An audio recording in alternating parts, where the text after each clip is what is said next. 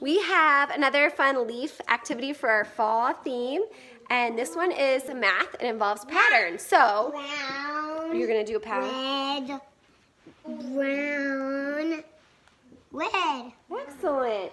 Now let's try this. Brown. Can you do yellow? Put down a yellow. Get rid of those ones.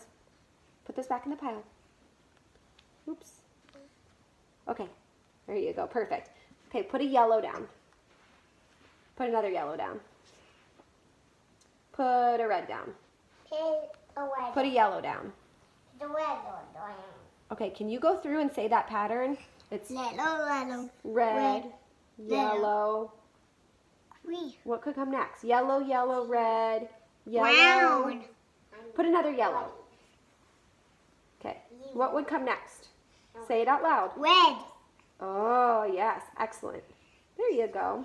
That's all. So it doesn't matter if there's letters or words on them, you're just looking at the colors, and you can have them make their own patterns, you can have them finish your patterns, but it's a fun way to practice math patterning.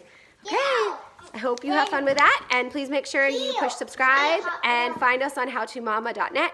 Join our How to Mama Facebook group.